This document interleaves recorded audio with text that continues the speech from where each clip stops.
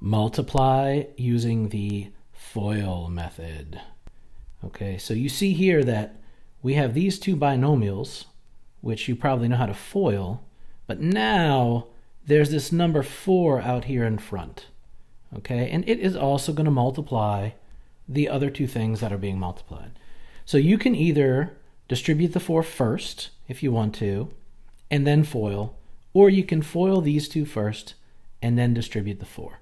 And that's the method that I'm going to show first. Maybe at the end we'll do it the other way just to show that it's the same. But what I'm going to do is I'm going to FOIL these first, and I'm going to leave this 4 just on the outside right there. Okay, it's going to stay all the way until the end. So let's go ahead and do it. Let me leave that 4 in those parentheses. All right, FOIL. FOIL stands for first 2, outer 2, inner 2, and then the last 2. All right, first 2, it's y times 2y. That is going to give me 2y squared. Outer 2, y times -1. It's going to give me -1y. Inner 2, 5 times -5 times 2y. It's going to give me -10y. And then the last 2, -5 times -1 is a +5.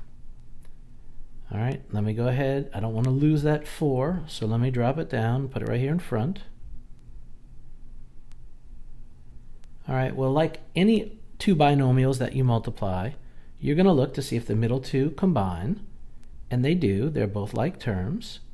So I'm going to go ahead and combine -1y minus 10y, and that is going to give me -11y. 2y squared minus 11y plus 5. Okay, so I have successfully FOILed these two binomials to get this trinomial right here. And now let's go ahead and distribute through this 4, and I'll show it kind of underneath here. 4 times 2y squared is 8y squared. 4 times -11y is -44y. And then 4 times 5 is, what's that, 20? 20. All right, and this is my answer. I've multiplied all 3 of them. I'm going to leave it at that.